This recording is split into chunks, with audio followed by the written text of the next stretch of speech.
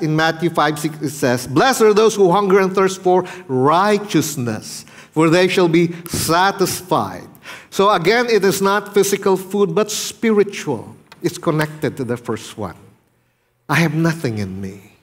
Nothing that God will desire me.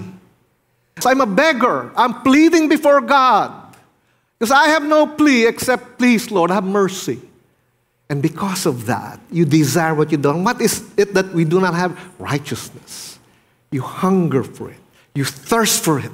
You say in your heart, give me Christ or I die, which is true in every sense. That's what it means, friends. It cannot be separated from the first one. The feeling of unworthiness will give you the feeling of, I want righteousness instead of this feeling of unworthiness. This is the soul hungry for the life that pleases and honors and knows God.